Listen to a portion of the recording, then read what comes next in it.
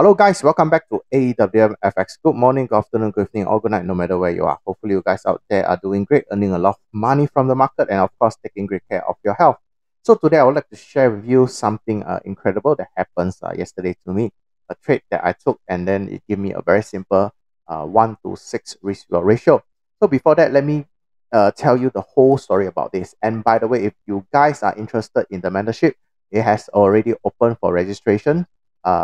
Just get the description from the link at the description, and then you contact my assistants, Hans.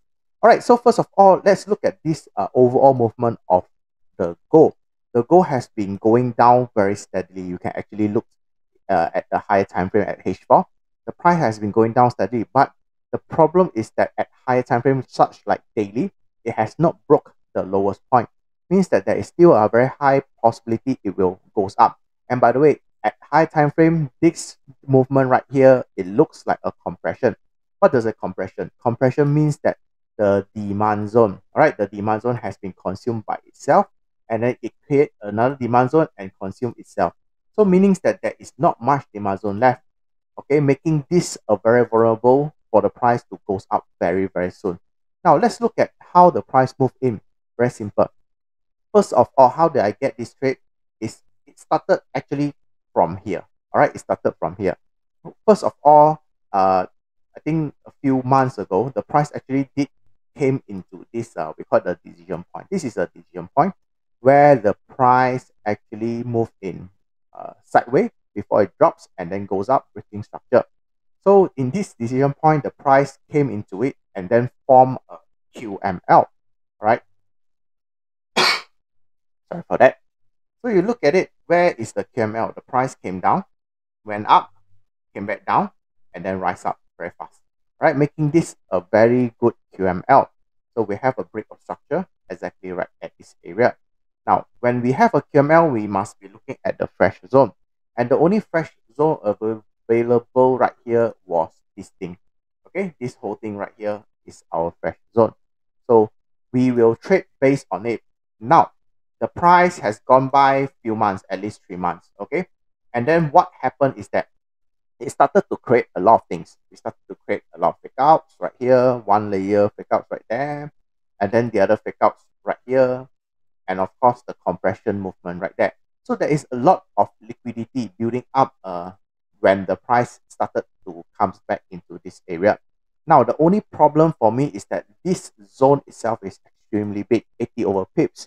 And I do not take 80 over pips type of trades. It's extremely risky. So I focus on lower time frame a little bit. So usually I will go to 1 hour or 30 minutes. In this case, what happens is that I go to 30 minutes. The price actually came into this area and then started to move away. At first, I was thinking that the price might come back to tap on the newly fresh zone that it has created, based on a new QML structure right there. We have a break of structure. Okay, we have this break of structure, which created this QML structure. Now, the only problem is that the price moved away too fast, right? It may comes back later on, but it has moved away too fast, and I'm looking for other opportunities to enter trade. So what happened is that I look for different type of setups, such like RBS, resistance becomes support. And right here, we have actually two resistance. First resistance is at this area. Okay, if you look at it, what happened is that this is all the resistance, even though we have some price moving upwards. This is a resistance, and the price came back actually, matter of fact, very fast and tap onto this demand zone and then move away. Now, however, we have actually has another resistance area, which is this area. Okay, this is another clear resistance area. I usually will drag it to area where there is a lot of wicks or shadow meets. Now, price went up, rally, base rally. Okay, it's very clear it went up, rally, base rally. Now, and then what happened? It created the high point right here. This is the high point. All right. Now, I want you guys to understand. Now, once it has created high point, it didn't actually came back, or should I say, it didn't really break through it. It created a lot of small movement or compression, and then it drops. So once it drops, it came back into this zone, which is excellent for me because I've been monitoring this zone. although it has give you some kind of a roller coaster kind of scare, it came down very fast. Okay, it tapped onto it 2 times before it started to move away. But what happened is that I'm willing to take this risk. Reason is because the risk has been reduced to 16 pips rather than just now like what we've seen 70 pips, 80 pips. So this kind of the risk is the thing that we as a trader should bear in mind that we are able to take. Okay, don't need to consider too much. It's within our tolerance as long as you know how to control your risk reward ratio. And not only that, during trading of a supply and demand, we have something that we call is that setups that back up our supply and demand, especially like SSR. We call it the significant support and resistance that back up our supply and demand. So making the zone extremely powerful. So what first zone, we may miss it because it happens too fast. The second zone, it gives you quite comfortable kind of movement. Okay, so important right here is that where does the price actually going through? Okay, so the risk is simple. You have a few options. The first option is that you can take your profit at the edge where we call it the resistance area, because it might create what fakeouts again. All right, it may create, it may not create, we do not know.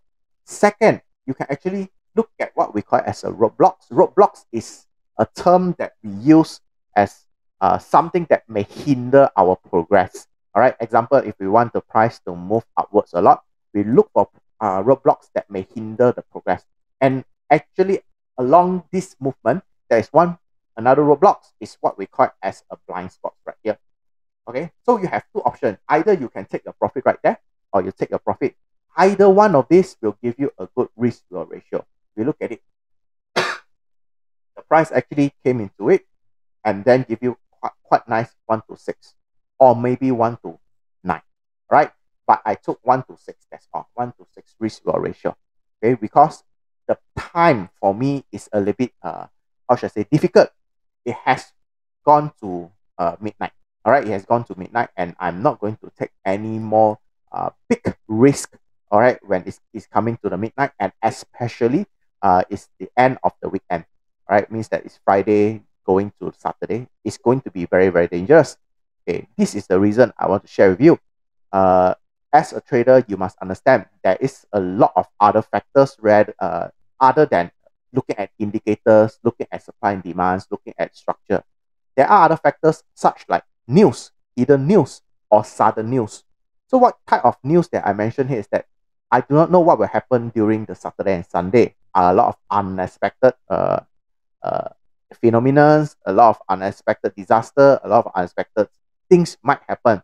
And it's out of control because if you have any pending orders or you have any orders that is running, it may give you sudden heart attack early morning of Monday, right? The Asian market. It may give you a big jump. So in this case, I will just take it 1 to 6. Is it comfortable? Is it good for me? Yes, extremely good for me. So I took the trade and I get my profit without any worry, very, very fast, all based on what?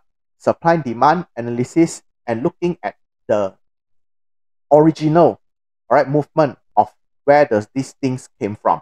All right. So that is all for today. Thank you very much for watching. So if any of you would like to join my mentorship, we are going to start the mentorship soon on the 1st of March.